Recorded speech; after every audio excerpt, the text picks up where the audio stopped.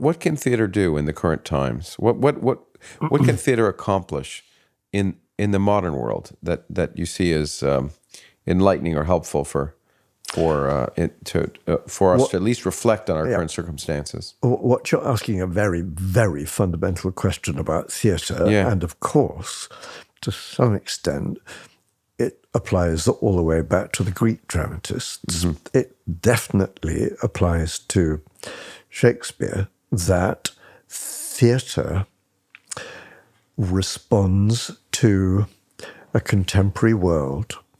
Theatre takes up issues, moral debate, political debate of the time, frequently disguised in works of history, in works that refer back to earlier generations. But the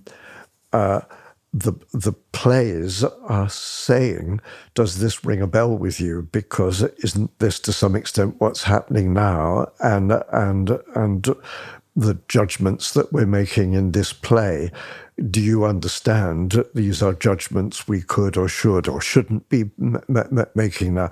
Shakespeare is constantly referring to a contemporary world. Now, through the 19th century, the theatre became ever more a leader in how we define society. I mean, there is the strict morality of 19th century Victorian society being challenged by Ibsen, who has Nora walking out on her husband and her children because she is treated as an object, not as a fully fledged human being. And it's the first overwhelming feminist work. I mean, Shakespeare wrote feministically many times, and I don't, by the way, believe that those parts were all played by boys, but that's another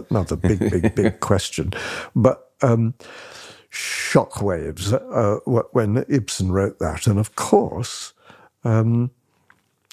there were censorship groups all over Europe. In this country, it was called the Lord Chamberlain. The Lord Chamberlain's office could regulate what was allowed to be seen and not.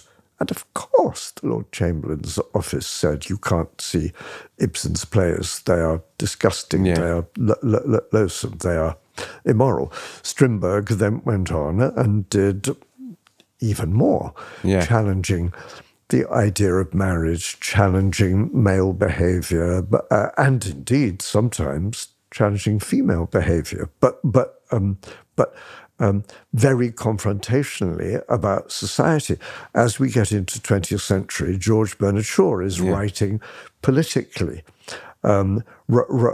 writing, in Major Barbara, a play about the obscenity of armaments, and at a time when he should be subscribing to the whole idea of empowering your nation with more and more weaponry. I mean, shocking.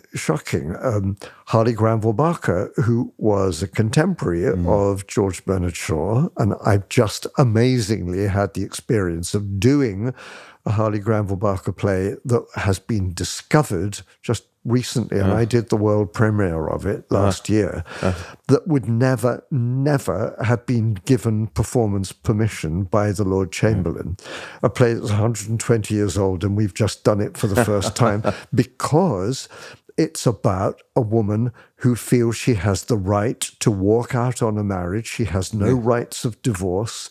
She has the right to take up with another lover and not be judged by society, but she is judged by society. She's beyond the pale. She has the right to go away with that lover and live in another country and work as an artist, and then decree that that is not working out and then take another lover. I mean, Barker is writing at the turn of the century something that would never have been given performance. Yeah. Now, And at the moment, as we get more and more and more up to date, theatre is more and more the leader of the agenda, rather than responding or rebelling.